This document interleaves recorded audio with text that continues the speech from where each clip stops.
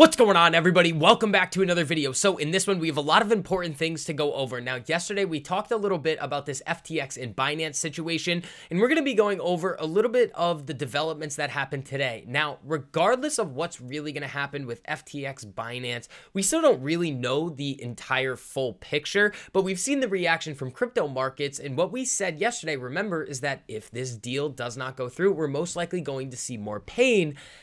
And who does that really hurt? Well, it's going to be the people who have invested in the crypto market. Now, again, when you see this happen, it's going to affect the equity market too, which again, we have a lot of crazy catalysts coming up tomorrow, which we also have to go over as well. So again, guys, before we get into all of that information, if you do enjoy the information and analysis that I provide for you guys in these videos here, make sure you go down and hit that like button. It costs you nothing to do it. It also lights up now, which is pretty cool. But it really helps us get this information out to as many people who want to learn. And again, make sure you guys subscribe for more videos like this. Now, coming over and taking a look at the chart of the SPY here, going into CPI, we closed the day today at right around 374. Now, looking at this right here, we are essentially in a little bit of no man's land. We have ripped up from the lows, we've sold off, we've ran back up, did not necessarily get up to those previous highs that we were seeing on that last little rally up, and now we are sitting right in the middle. Now, when we go over some of the data that we could be seeing tomorrow from the CPI, you also have to understand that we have a jobs report tomorrow too.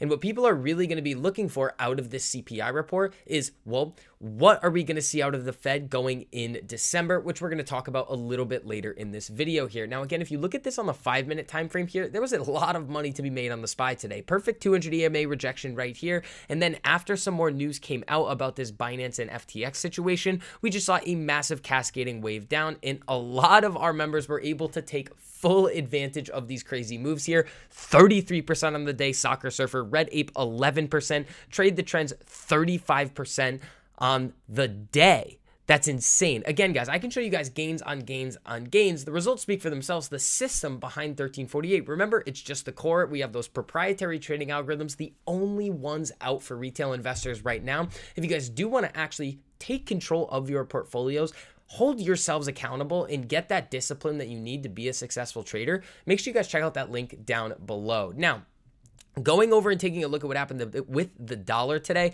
it was incredibly volatile. So the dollar ended up going up about 0.74%, and we did see a lot of volatility out of the 10-year treasury yield here. Now, there was an auction today, and that did play into some of this volatility with the 10-year, but again, when we're thinking about that TLT play based on these bond yields that I did make a video about, it's going to take a lot of time in order for these bonds to really pick a trend. Now, remember, the expectation for when that TLT play could be happening is going to be mid to late next year, just because we have to get to the terminal Fed funds rate first, and we have no idea really where that's going to be until we receive more data and actually go through a couple of more rate hikes here. But looking at what we could see going into tomorrow's CPI, October CPI may solidify a case for a terminal rate above 5%. Now, for those of you guys that are a little bit confused, terminal rate, all that means is the highest that the federal funds rate is going to go before we stop increasing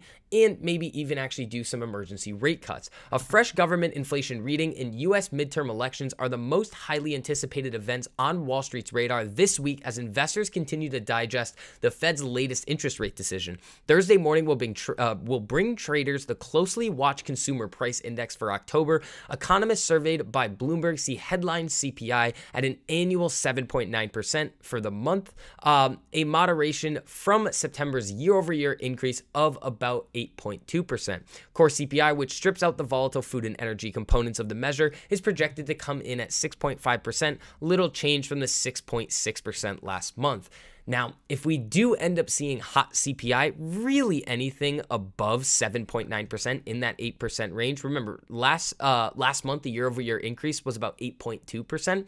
So if we're above 7.9, we're probably going to see a little bit of a sell-off. If we're above 8.2, we're probably going to see an aggressive sell-off. And when we come over here and take a look at this Fed Watch tool, well, currently, we have about a 56.8% probability that we're going to get a 50 basis point rate hike in December. Now, does this mean that's the pivot? No, that's not the pivot. We have not seen the data really giving us that light at the end of the tunnel yet, where we could say, yes, things have kind of started to come in the right direction and the Fed can stop raising rates and maybe even bring those rates down. We have a 43.2% probability of a 75 basis point rate hike in December here, and tomorrow is going to give us a really important indication of what this rate hike is most likely going to be. These probabilities are going to fly all over the place, and that is going to be driving price action tomorrow. So get ready. It's going to be increasingly volatile tomorrow morning. And we also have the jobs report here too. So if we end up seeing lower than expected jobless claims, meaning that less people are filing for unemployment benefits in the United States, it means unemployment isn't increasing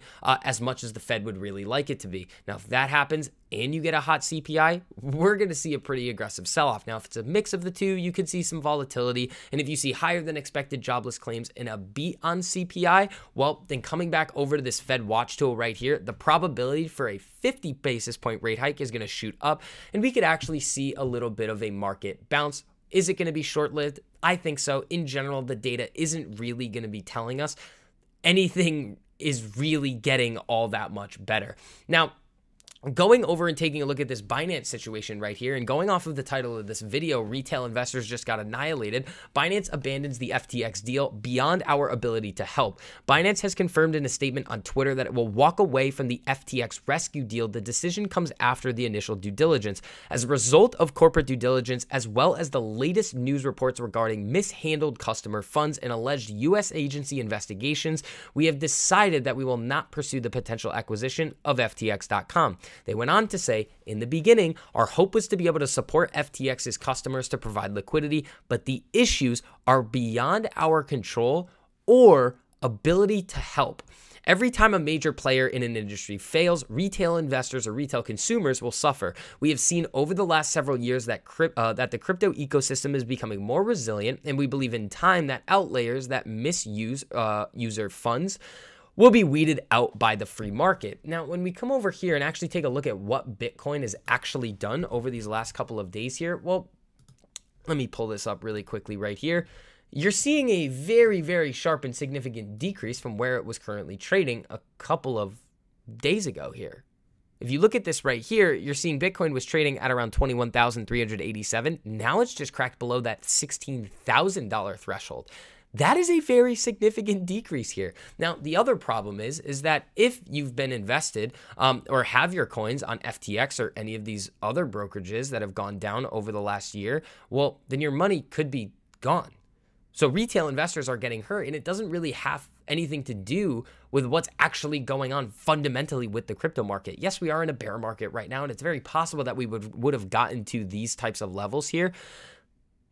But at the same time, these companies and these large organizations, it does essentially kind of give way to a lot more regulation coming to these brokerages in the crypto space. Should that happen? Well, you can be on either side of the coin. Crypto does aim to be a decentralized currency, form of exchange, anything that you want to call it. But at the same time, if you're going to see these types of volatile price movements across the board, well, there's a risk-reward trade-off there. And a lot of investors or everyday people are going to see that as a very, very key risk, that if you're going to be investing on any one of these exchanges or platforms, it's very possible that all of that money could go to zero. Now, I'm not saying that that's what's going to happen with FTX. Over the past couple of days, we've actually seen things that have actually pointed otherwise, but with Three Arrows Capital, Voyager, Celsius, and a couple of these other brokerages that has actually happened with, well, this is going to cause a lot of fear in the crypto market that this is to come, and you can see these sell-offs like this. So again, guys, make sure that you are protecting yourself in the crypto space and tying this back to the equity market as well.